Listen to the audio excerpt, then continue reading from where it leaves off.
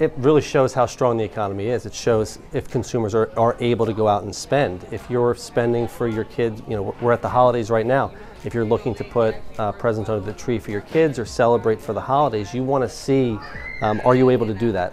The Federal Reserve wants to see, are they able to do that? And companies, as they're forecasting into 2024, and they're getting a sense of how strong their consumer is, retail sales are very important for them because they're going through their budgeting process right now, and they need to get a better sense of, has the consumer started to pull back on spending? What are the categories that they have, if they have at all?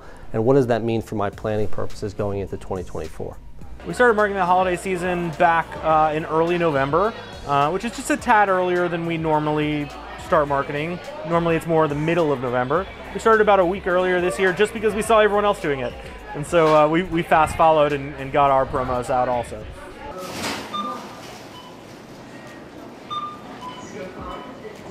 Well, actually, normally for us, 2 days before Christmas is our busiest day of the year, which customers are going to wait a little bit to get their items. It is a little bit slower currently, but it'll pick up as soon as we get closer to the holiday itself. Every year I tell myself, I'm gonna start early, and it doesn't happen. But this year I had to make sure that I actually get the holiday shopping started early, so I can, be able to afford everything that I have to buy. I budgeted, knowing that Christmas comes the same time every year and that inflation was still going to be high.